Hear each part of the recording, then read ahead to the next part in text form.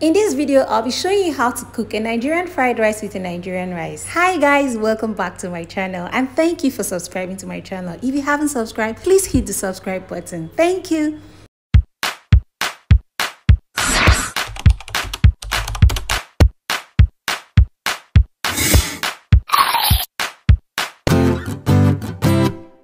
Hi guys, welcome back. So in this video, I'll be showing you how to make Nigerian fried rice with Nigerian rice. For those of you that think Nigerian fried rice is not possible with Nigerian rice, after watching this video to the end, I promise you that you're going to change your mind. So I started by soaking my Nigerian rice in hot water for about 10 minutes. Why I'm stirring it is because I don't want it to cake. So you're just going to stir so that the water enters into the rice properly and you leave it for about 10 to 15 minutes.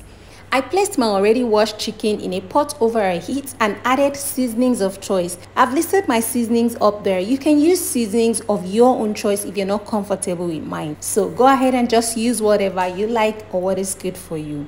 I added my diced onions and then I tried to stir everything up so the spices and chicken will marry properly. I didn't add any water to this chicken because I know while it's heating up for about 10 minutes, the chicken is going to produce some juice which will be used in steaming the chicken. I'm going to leave this to steam for about 10 minutes to 15 minutes on a low heat. After 10 to 15 minutes, I opened it up and added some water, enough to cover the chicken so that it will cook for a period of 25 to 30 minutes on a normal heat, not a very high heat. For any of my curry dishes, I use this curry masala just in case you're interested.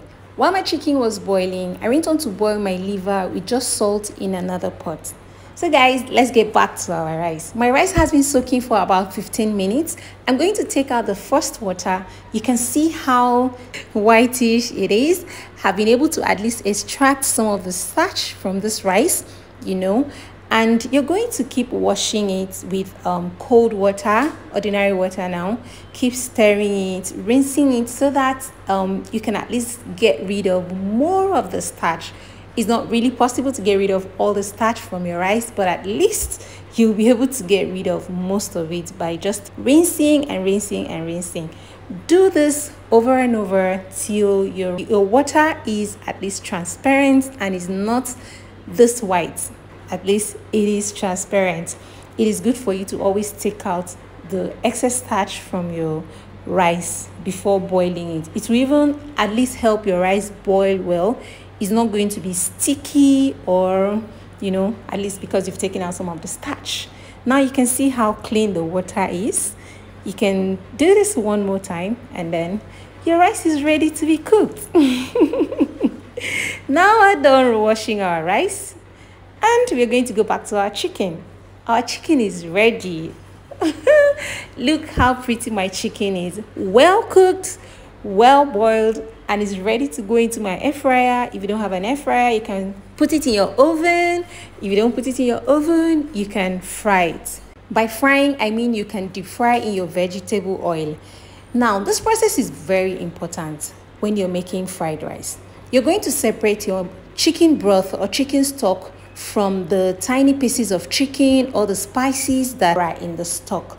Why you're doing this is because you want your rice to cook well. You don't want some parts to be soft, some parts not to be, or you don't want all these tiny things. You don't have to throw it away. You keep it for something like your porridge, yam, porridge, plantain, or if you're making a soup dish, you can always use those things for it. But you try to avoid it in your fried rice. Look at how clean and neat my stock is and ready to be used for my fried rice. I placed another pot over a heat and added that meat stock to it. I brought to a boil. I added my rice that we had soaked and washed earlier on. What I did was to stir it a bit so that it sits properly in my chicken stock, covered, and I allowed it to cook.